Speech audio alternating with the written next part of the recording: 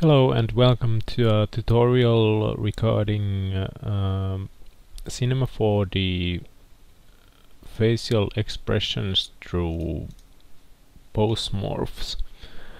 Pose morphs are the kind of sliders that you can create any amount you want for any subject you want, and basically this is my regular stance, which is 0, and then I have morphed, which I show you soon. Let me just turn off the cloth, and actually I can just and I have morphed it so it slides all across the 100. These are eyelids,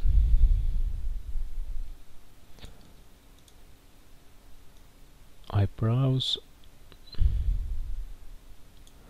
and so on. So yeah, this is the one Joe is on requested, and this is what I rendered.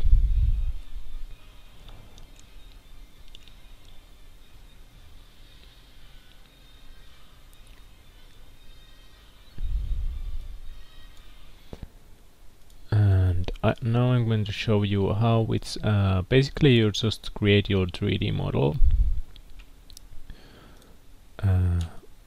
using any software. I created this model by using ZBrush, and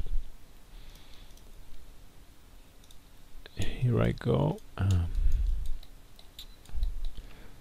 This is the pose without any joints. So it goes to this pose when you select polygons, and I go to pose morph. If you don't have pose morph already, you can find it in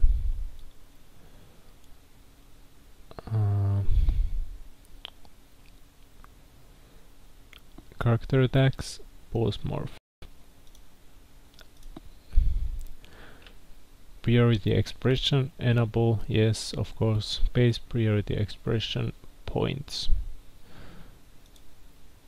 Tags. Here you, when you start, you only have base pose. I'm going to click these ones off, and I'm going to add pose. What I'm going to do now is I select the area I want to deform. For example, eyebrow, and I'm going to change brush tool, a little bit radius down, and I'm going to change it in this way.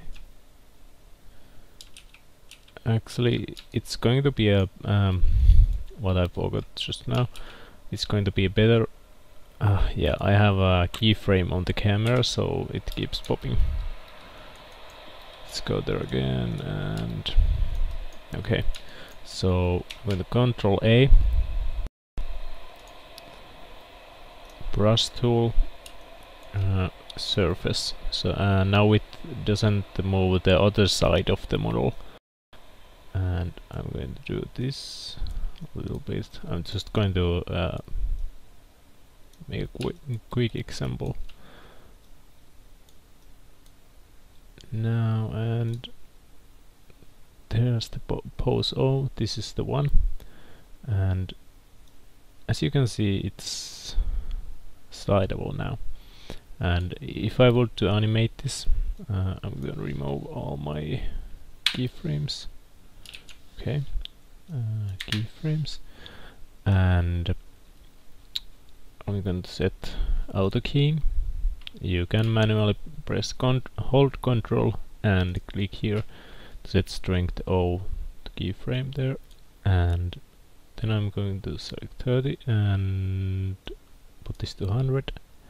And now if I it didn't set it on 0, and always remember mode animate. 0, 100. And there we go. That's basically it. You can use you can create as many modifiers as you want, and you can disable them if you want. And if you have something more to some more questions, please leave a comment, and if you enjoyed this quick tutorial, please leave a like and subscribe. Thank you.